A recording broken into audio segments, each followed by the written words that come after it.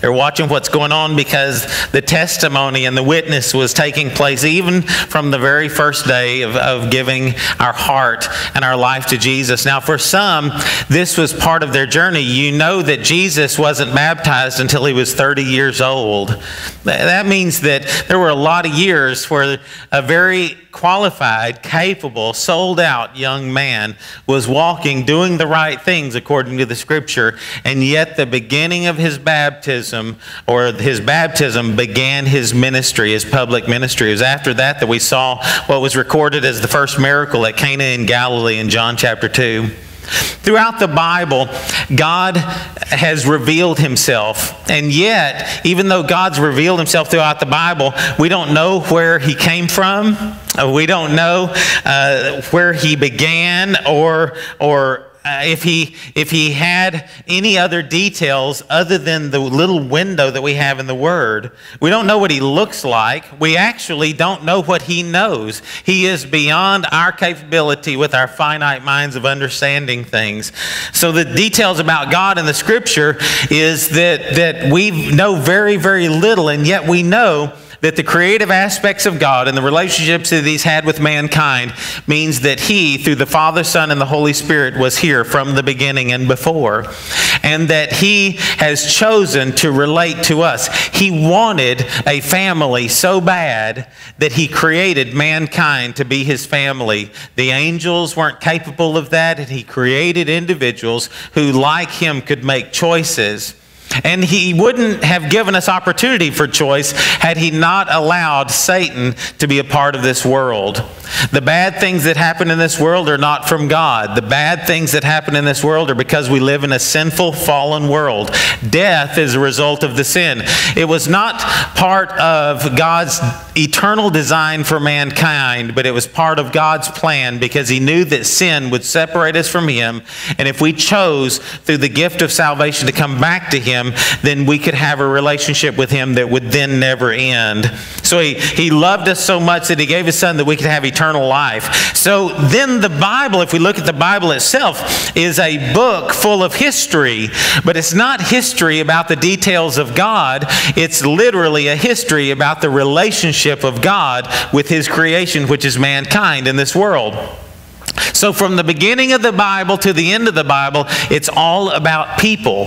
Have you ever thought about that? Sometimes we think that the Bible is something that is something that we can't relate to. We actually can relate to it from the beginning to the end because it's about God relating with people throughout his word. In the Scripture it says that we can trust God and we can trust his word, and he will be faithful to his word. He will do what he says, and he will do those very things. So much so that when he made a vow with Paul, Paul believed it. Now Paul had gone to this city. We talked a lot about the city last week. That'll be on YouTube in the next week or so.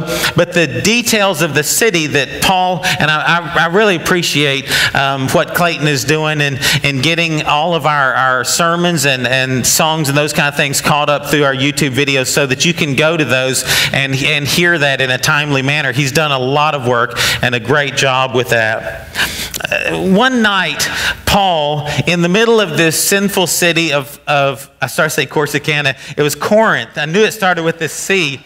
In the middle of this sinful city of Corinth, was thinking, I can't go through this again. I don't want to be beaten again. I don't want to be flogged again. I don't want to be thrown into prison again. I don't want to be starved again. I don't want to be stoned again. And he said, I don't know that I can go through this again. And God said, Paul, I'm going to be with you.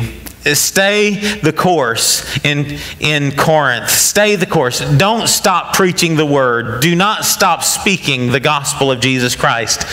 Continue, because I am with you and I will protect you through it. God said that. The Lord said that in the verses just prior to the verses that we're going to look at today. We're starting in verse 12, but verse 9 is where God said, don't be afraid. Keep on speaking. I'm with you. No one is going to attack you or harm you because I have many people in this city. Now, one of those people in the city who was not a child of God, probably, at least not at the time, was a man named Gallio. He was the judge or the governor. The scripture calls him a proconsul. He was the one who was in the ruler role since about AD 53, which is within this time frame. The ancient writers talk about him as being remarkably or amazingly calm. His own brother, a historian named Seneca, wrote these words about him. He said about Gallio, he said, "No mortal was ever so mild to anyone as my brother Gallio. He was to everyone this way, and in him there was such a natural power of goodness." It's like something that was a gift of his, a gift of compassion possibly. And yet Rome saw that his ability to make judgments was so strong that they put him in charge of all of Achaia, which was Greece, and Corinth was the capital of Achaia. And so he was sitting in the capital city of this area of Greece, which was quite broad, and all individuals were brought before him. He had a position of judgment called a judgment seat that the scripture used, likened to the judgment seat that Christ is going to be seated on one day. 2 Corinthians 5:10 uses the same word, the bema or the bema seat judgment.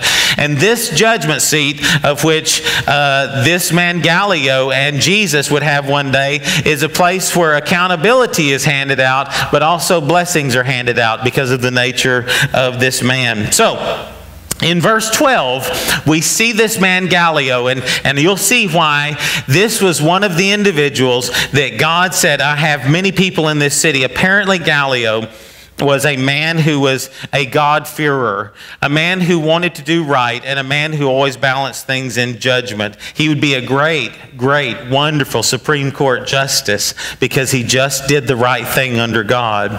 Verse 12 says, "While Gallio was proconsul of Achaia," Corinth being the capital, "the Jews of Corinth made a united attack against Paul." Now God said, "I'll protect you," but the Jews said, "We're going to get rid of this guy." They brought him to the place of judgment, this bema seat, this bema seat.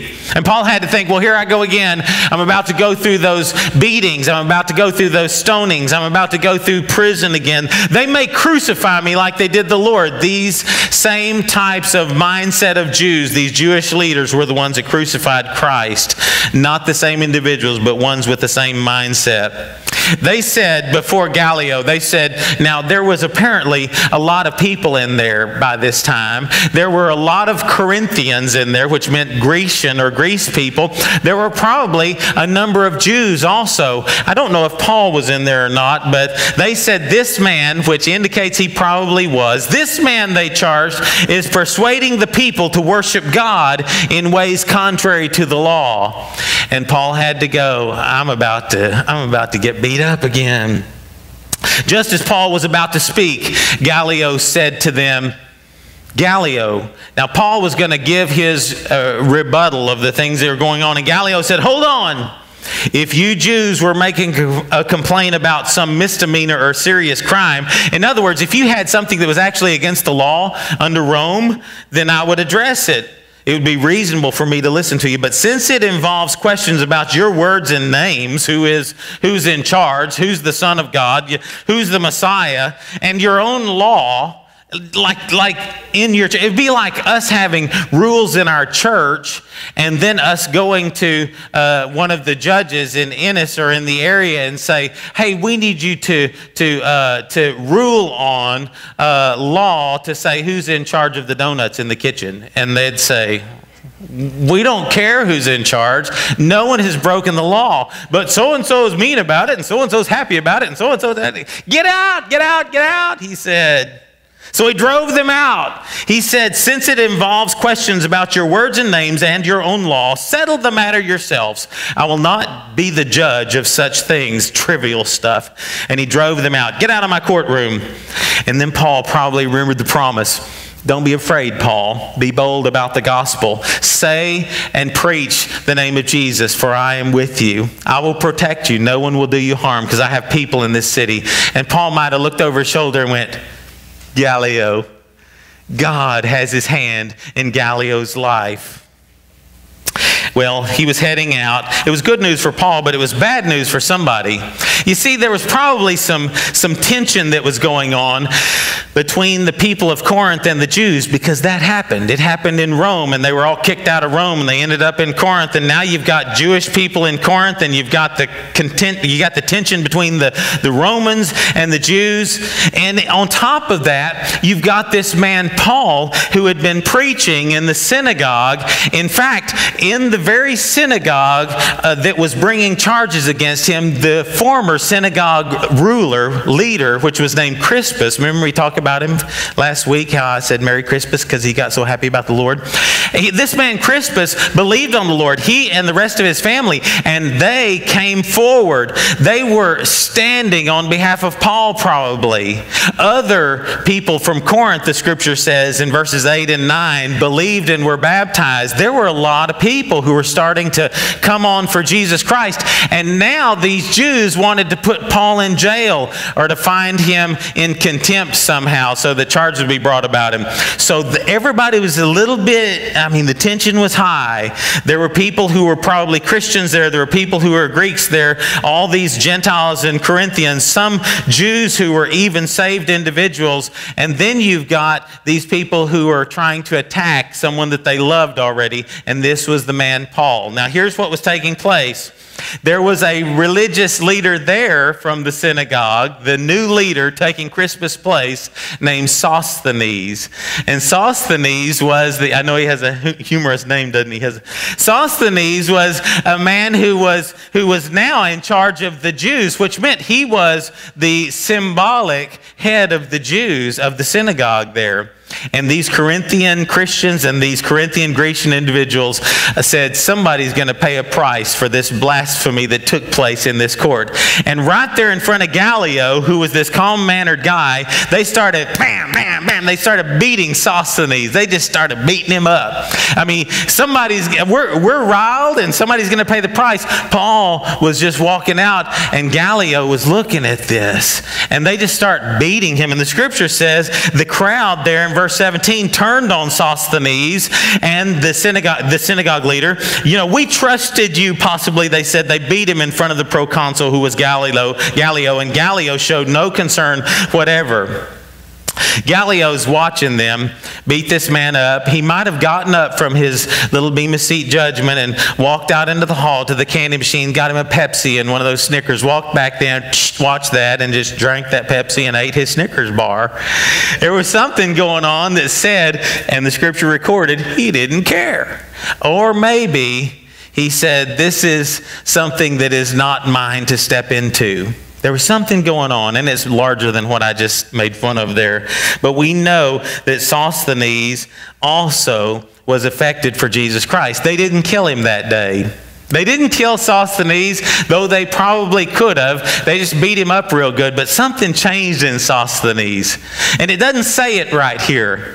But when we read, as Paul wrote back to this church at Corinth in 1 Corinthians chapter 1, verse 1 through 3, it says, Paul called to be an apostle. Paul is writing to this church at Corinth, and he said, I, Paul, called to be an apostle of Christ Jesus by the will of God and by the will of our brother Sosthenes. He apparently remained in that position.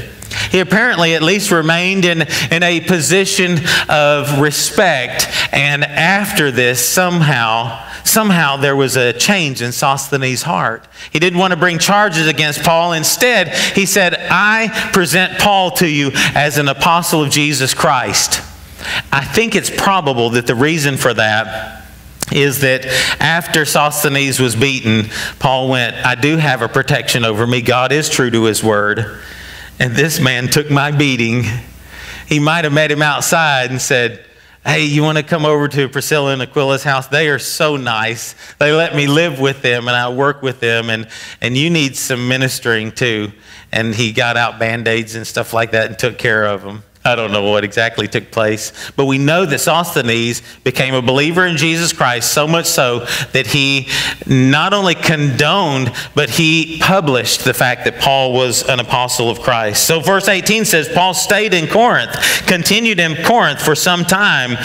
Verse 11 told us earlier that he was going to be there for 1.5 years. Then Paul left. he left the brothers and sisters and he sailed for Syria. And he was accompanied by Priscilla and Aquila. Remember, Priscilla and Aquila had fled from Rome. They started a business, a tent-making business in Corinth. And as they started this tent-making business in Corinth, God had placed them there for when Paul got there. He told them about Jesus. They said, we believe this Christ. We believe that he rose from the dead. We believe that Jesus is the Messiah. And when they put their faith and trust in Jesus Christ, they opened their home to Paul. They became a mission center for a year and a half. And Paul worked with them until he got some funds from Philippi probably.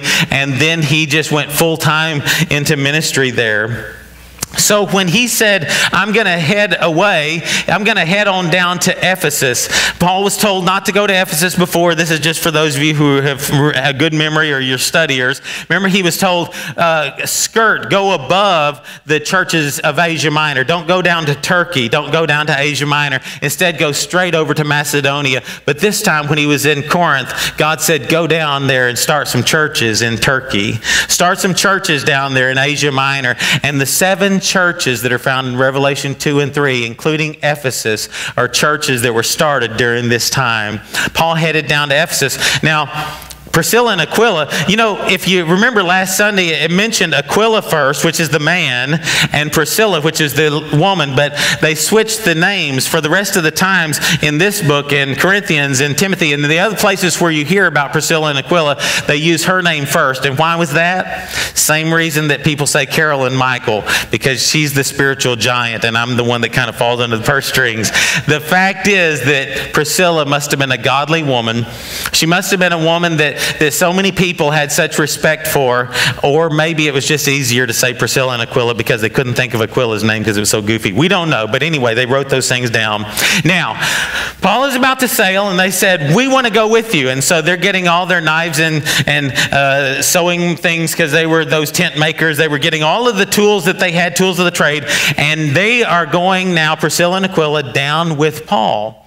And God used them because God was going to use them to plant a church and to water the church that was going to take place in Ephesus. Now, I'm telling you all of these things for a reason. And I know this sounds very historical and just informational, but there's a reason. It's because people are important to God. Remember that. That's where we started. That's where we're going to wind up in a moment.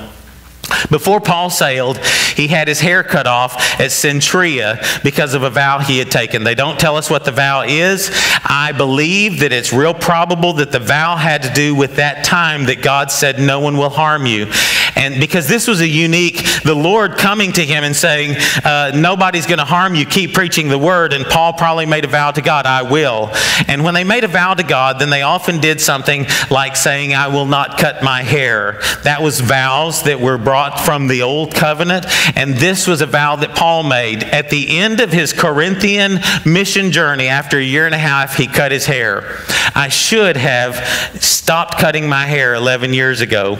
I would look more like the guys on Duck Dynasty now. Paul probably looked just like a duck commander. He probably had a long beard because that was part of his hair. He probably had long hair on his head and maybe under his arms. I don't know where he had it, but I know that he didn't cut his hair until now. And he said, hey, I heard of a good barber in Centuria. My vow is complete and they can't hurt me anymore because I'm leaving Corinth. And he left this place and he went to Centuria. He got his hair cut. Now, it doesn't tell us any more about that. It says that they, which was Priscilla and Aquila, arrived at Ephesus. We're at this dip down area, the churches of Asia Minor. We're at Turkey. We're in Asia, the lower part of Asia. And now they come to this town called Ephesus. And then it says Paul left Priscilla and Aquila there. But while he was there, he himself went into the synagogue and he reasoned with the Jews.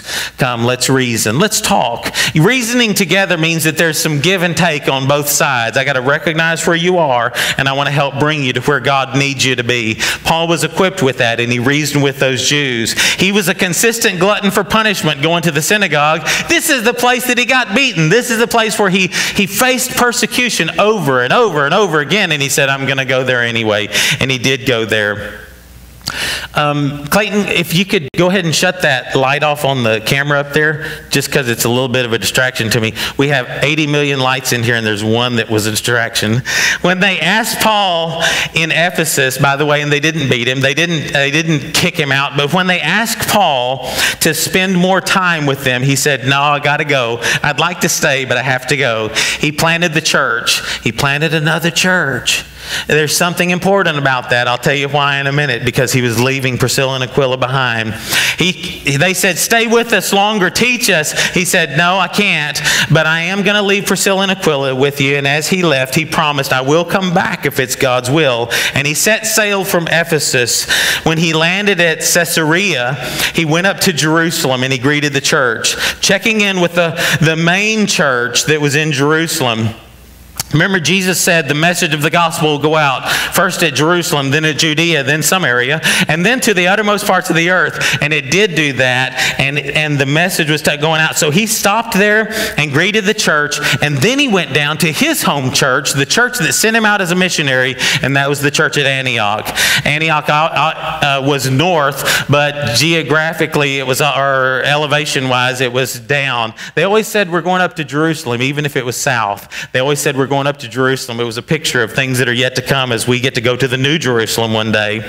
After spending some time at his home church in Antioch, Paul set out from there and he traveled from place to place. This was the beginning of his third missionary journey, set out from Antioch. We're not going to go into details of that, but he says he traveled through the region of Galatia and Phrygia. He was strengthening all of the disciples there. Paul knew that it was important for him to go back, to encourage, to strengthen them, to say, press on, because it's worth the journey.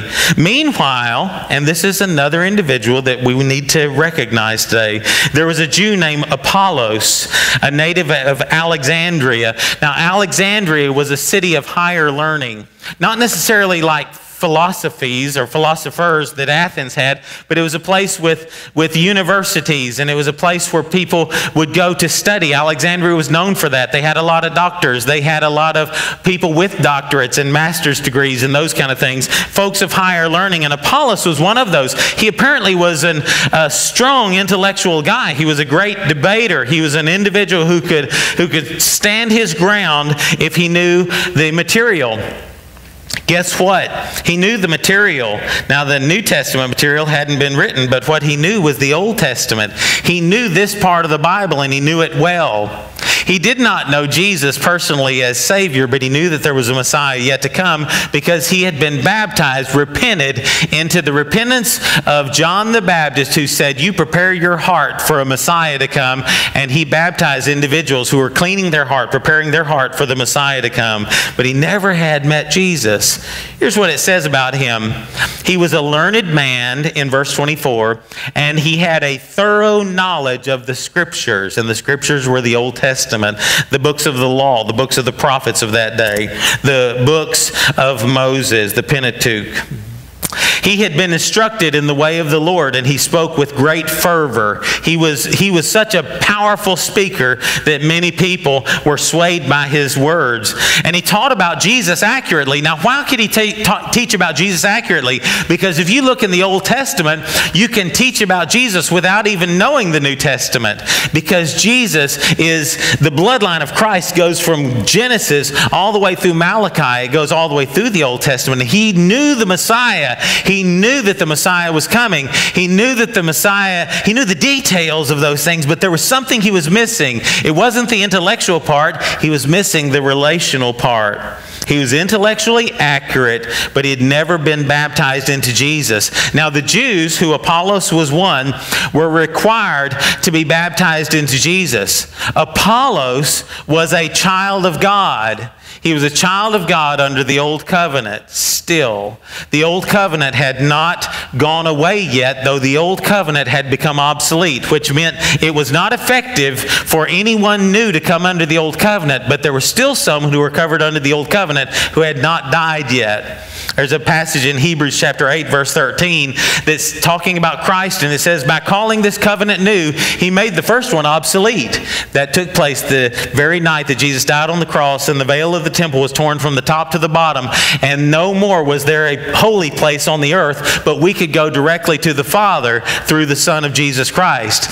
But what if you had always gone to hear from God from the outside in under the old covenant, and you never realized that you could approach the throne of grace? You could approach the throne of God through the blood of Jesus Christ. That was Apollos. That verse in Hebrews 8:13 says, by calling this covenant new, he made the first one obsolete. And then it says about Apollos, and what is obsolete and aging will soon disappear, because the old covenant had not gone away yet. And Apollos was one of those individuals. So you understand that he was looking forward to the Messiah, and he was a child of God. Now in Acts 2:38, in Acts 2:38, Peter was preaching to the Jewish people like Apollos, who was not there. He was over in Corinth somewhere. But he was preaching to the Jewish people, and he said, believe on the Lord Jesus, and you will receive the gift of the Holy Spirit. That's important. Let me camp on that for just a second. They who were children of God, called children of God, by God himself, had God the Father as Father, the Father of Abraham, Isaac, and Jacob. They were under that covenant, but they didn't have a relationship with Jesus. So when the Holy Spirit figuratively or literally left the temple, they had no link to God. They were the people who followed the Holy Spirit through the wilderness as a pillar of cloud by day and fire by night. They heard from and saw from the Holy Spirit throughout their lives. They heard of those things, but they never had a personal relationship, and their bodies were never the temple of the Holy Spirit. Only the king or the leader had a spirit of leadership that God gave to them, but their bodies weren't the temple of the Holy Spirit, because the Holy Spirit dwelt in the temple. Now, Peter said, if you will believe on the Lord Jesus, the one that you're missing, you had the Father and you had the Spirit, but you're waiting on the Son. If you'll believe on Jesus Christ, if you will identify through baptism with his death and his burial and his resurrection, then the Holy Spirit will come into you. And their bodies became the temple of the Holy Spirit. From the rest of the time after this in Acts, when someone who was not a Jew, just a Gentile, Acts chapter 10, Acts chapter 7, or Acts chapter 8, 10, 16, individuals who accepted Christ then, the Holy Spirit came into them immediately and they were baptized later. But here, for the Jews who were already children of God, they had to identify with Jesus before the Holy Spirit would come into them. When I'm saying this, the reason I'm saying this is because Apollo had great intellect, but he did not have guidance of the Holy Spirit. He didn't have conviction of the Holy Spirit. He didn't have the wisdom or the knowledge of the Holy Spirit, because he had not believed in the one that completed the picture, the Father and the Son and the Holy Spirit. And so he was teaching with great wisdom, just like they would have through the whole Old Covenant. Verse 26 says, when he, Apollo, began to speak boldly in the synagogue, there were two new people there. It was Priscilla and Aquila. And they were listening to this man with great wisdom, or great insight, great intellect, but he was lacking the wisdom of the Spirit. So when Priscilla and Aquila heard him, they invited him to their home, and they explained to him the way of God more adequately, perfectly, or more correctly. This was Priscilla and Aquila. They didn't stand up and go, dude, you sound like somebody who knows a whole lot. But have you ever placed your faith and trust in Jesus Christ? Because he said he's the way, the truth, and the life. No one will come to the Father except by him. Are you missing this, Apollo? They didn't do this. They didn't say this publicly. What they did was afterwards, like I hope y'all do. No, you can do it however you want to. But they came up to him afterwards and said, Apollos, you are a great, learned, wise man with great intellect. But we want to tell you about a relationship we have with the one that you've been talking about, the Messiah. We've met him. We know him. He guides us. He walks with us. Like that video I shared weeks ago. It's like Jesus before me, Jesus behind me, Jesus on every side. He is my guide through life, and I don't step off the path because it's within the path that I'm protected. And he protects me. He walks with me and he talks with me. And then they sang some other hymns to him. Maybe, I don't know what they did. And he tells me I am his own. They took him aside invited him to their new home in this town of Ephesus, and they shared with him the personal relationship with Jesus Christ. I think there's a lot of people in this United States that we live in that have a great intellect, and they know that Jesus is the Son of God. They have heard of the Messiah. They know that God created the earth. Many of them haven't heard that, but many have, and they have this intellectual knowledge, but they're lacking a relationship. They have not said, just as I am, I come. I give to you, God. Walk with me. They've not said publicly, I have decided to follow Jesus. And you might be one of those individuals who is just lacking one thing, and that's the relationship. You've got all of the answers already. Verse 27, it says, when Apollos... Now, after he heard the word more adequately, and that word does not completely share what took place, Apollos obviously said, I am all in. I want to know the rest of the story. And Apollos probably had the details so clear that he could walk through Isaiah. He could walk through the Psalms. He could walk through those details in Psalm 22, 23, and 24 about Jesus, what took place on the cross in 22, what took place in the life of him, and what is taking place now. He could have walked through all those details, and they said, Jesus fulfilled that. Jesus fulfilled that. Jesus fulfilled that. They could have gone through, they literally could have gone through 600 details of prophecies of Christ, and every one of them that Apollos would have known, they could have said, Jesus fulfilled that. And here's where it happened, and here's when it happened. He fulfilled that. Apollos believed. The scripture says in verse 27, when Apollos then wanted to go to Achaia, Corinth being the capital of this place, Apollos going from Ephesus now to Corinth. I think I said he was in Corinth before. I was wrong about that. He was in Ephesus, and he went now to Corinth because that's where his mission was going to be. When he wanted to go to Achaia, to the capital of Achaia, the region of Greece where Paul and Aquila had come from, the brothers and sisters who were Christians, who were Christian brothers and sisters, encouraged him. They even wrote to the disciples there to welcome him. Many denominations have a letter that is sent. If you go to another church, then they'll say, can you send my letter of recommendation to this new church to let them know that I'm in good standing and blah, blah, blah. And so many denominations will have a church write a letter. We've done this for individuals that wanted a letter of affirmation to go to their new home, to their new church.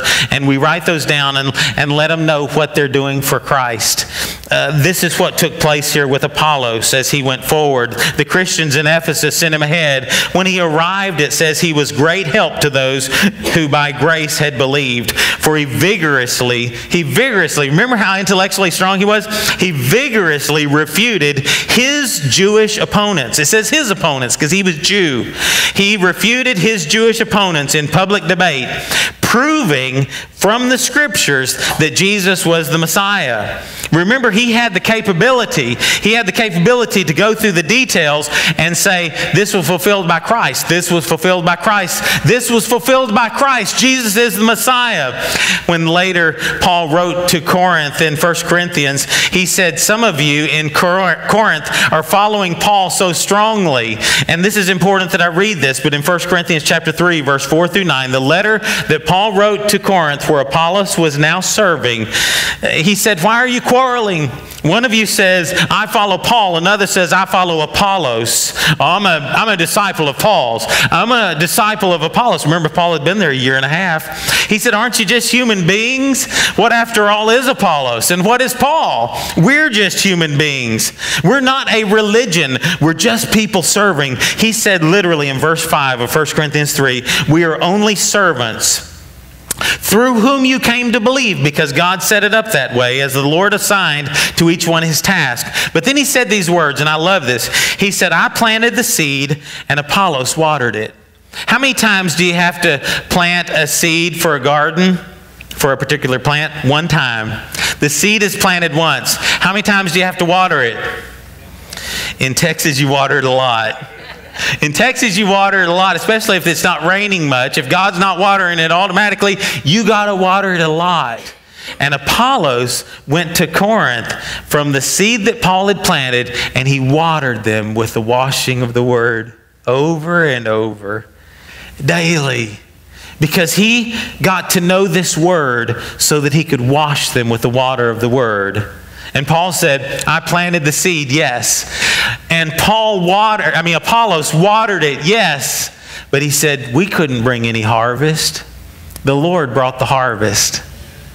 That's beautiful. That's beautiful.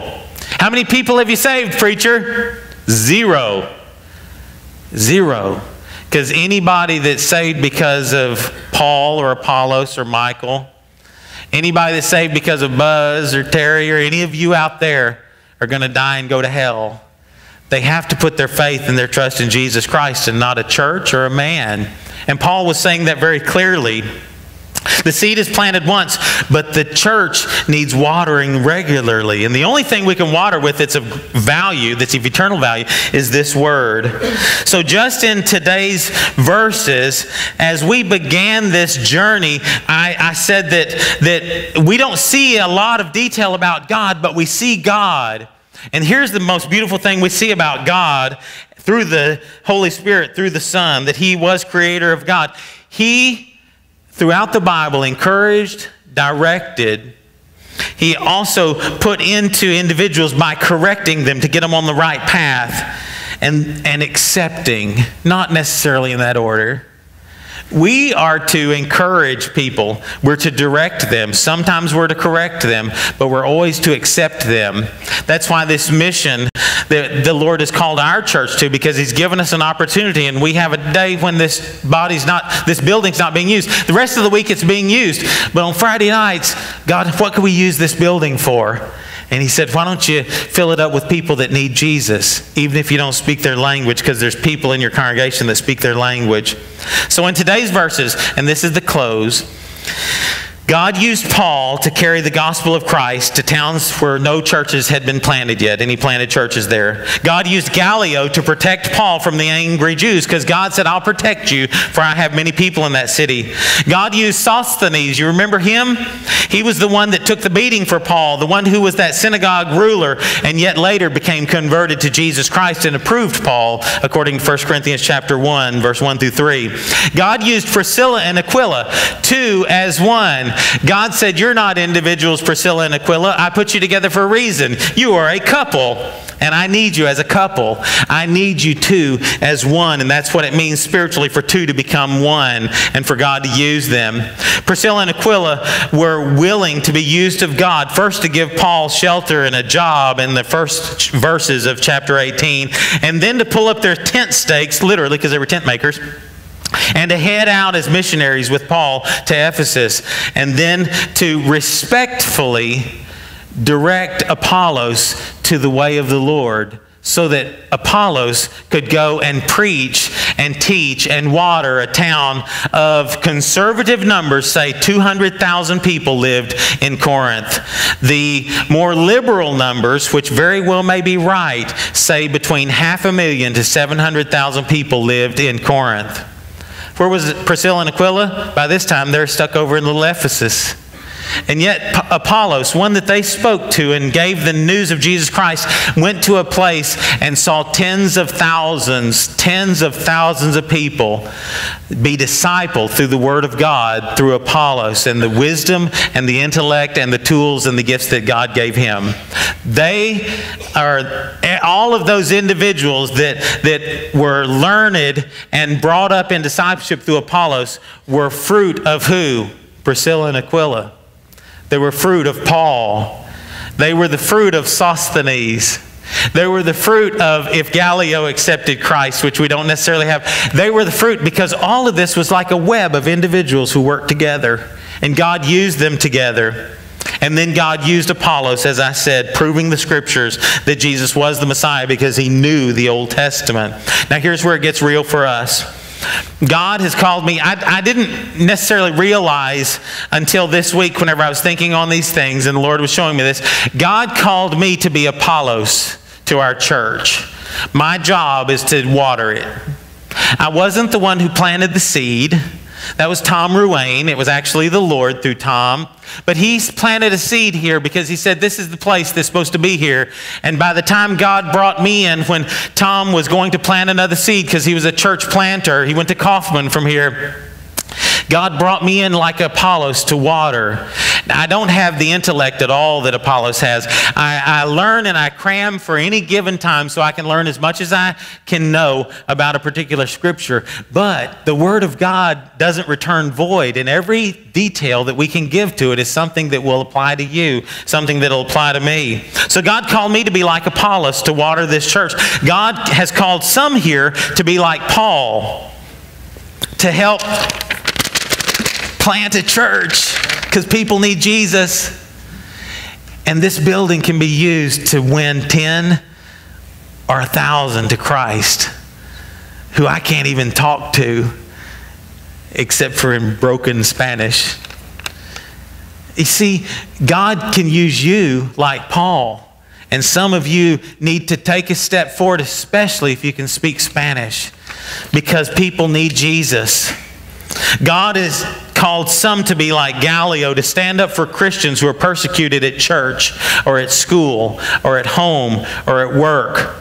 There are individuals who are made fun of at school because they're Christians. And if you walk by them, you're missing the opportunity to be the one who God has called to protect them, just like because God has given us that responsibility.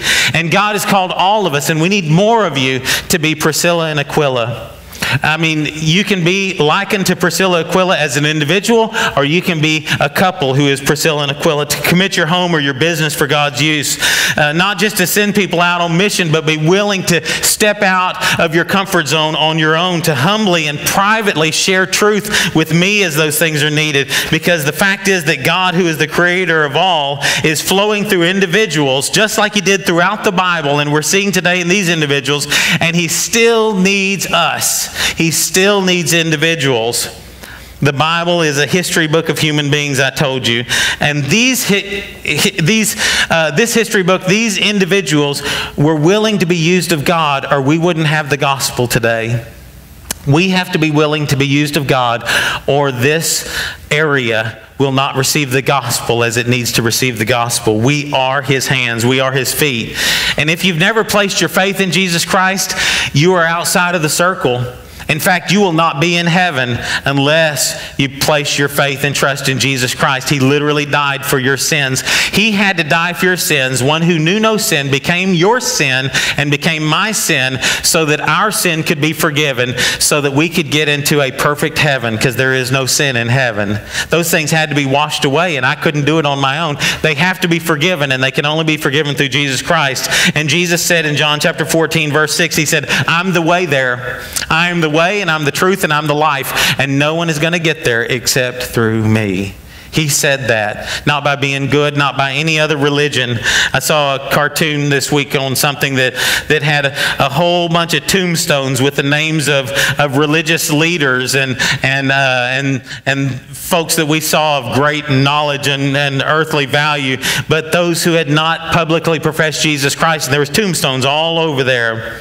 And then there was a tomb that Jesus had been in, and the stone was rolled away. You see, all of those religious leaders are in the ground. And I'm going to be in the ground one day too, if the Lord doesn't come back and the trumpet of the Lord sound and us head out of here early. But the fact is, but the one who rose is calling us to a risen life, eternal life, and we're going to rise with Him one day just as well. So, are you being used of God? That's it. Are you being used of God? Because you can be, and He needs you.